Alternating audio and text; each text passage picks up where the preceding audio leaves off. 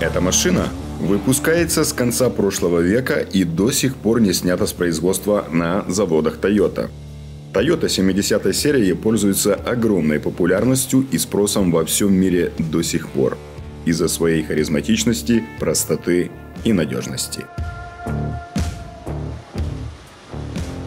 Этот экземпляр пришел к нам в базовой комплектации мотор 4 литра 270 лошадиных сил с механической коробкой. В принципе, машина уже с неплохими характеристиками. Неплохими, но и не лучшими. И мы решили это исправить. Поэтому нам пришлось основательно подойти к тюнингу этой 71-й. Конечно, мы установили базовые элементы тюнинга. Это силовой обвес, дополнительная оптика, новая подвеска от Old Man's, самый мощный компрессор от ARB для реализации автоматической подкачки огромных 38,5 дюймовых шин Maxxis Tripodor. Мы также позволили себе вмешаться в компоновку агрегатов. Взамен стандартной механической коробки мы установили автомат от Lexus GX 470. Чтобы все это работало, мы изготовили специальный адаптер между двигателем и коробкой. И, конечно, это сильно добавило комфорта в езде на этой машине. Но, пожалуй, главным элементом тюнинга мы считаем бортовые редукторы нашей собственной разработки. Они же портальные редукторы. Бортовые редукторы – это элемент, который переоценить просто невозможно. Это единственный способ одновременно установить большие колеса, снять нагрузку от этих колес с трансмиссии и реально поднять клиренс. Не кузов над землей, а именно расстояние от земли до нижней точки моста.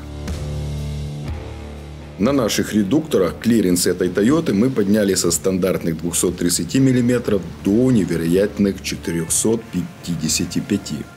Для сравнения, у Урала клиренс 400 мм. То есть никто не может оставить такую колею, которая могла бы стать препятствием для Toyota на наших порталах. При этом увеличенный радиус колес компенсируется понижающим числом передачи усилия в самих колесных редукторах, и вся трансмиссия работает в штатном режиме, несмотря на гигантские колеса.